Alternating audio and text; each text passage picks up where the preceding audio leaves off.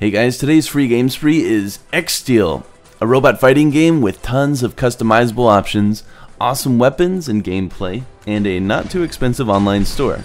The only problem? This game crashes. A lot!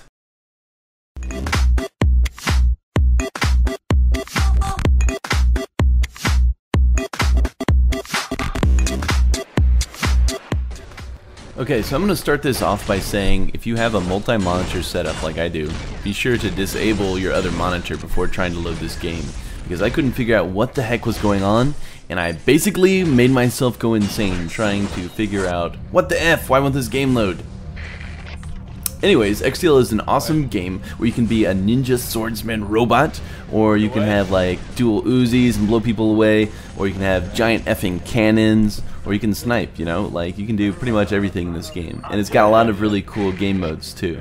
Like here is me playing Capture the Flag for the first time, and what's really helpful in Capture the Flag is the boost ability that each robot has.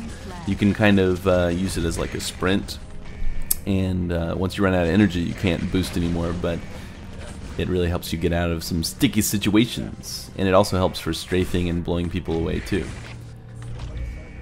Another game mode that I liked besides Capture the Flag was the Last Stand mode, which is basically you and a couple of teammates versus hordes of robots, enemy robots. So taking the multiple fun game modes into consideration, the awesome amount of customization of each character that you can create, the decent gameplay, and the graphics, which are rather dated but serve their purpose, I would say that this game will last most of you a week or two of serious fun, and those of you that really like it, months.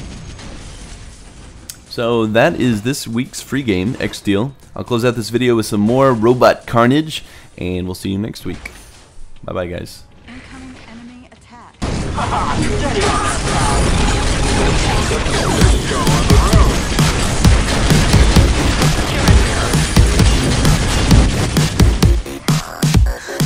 Hey guys, Traveler here, and if you're wondering about the music that I'm using, it's from Lake Castlevania, and you can get it from his site right here.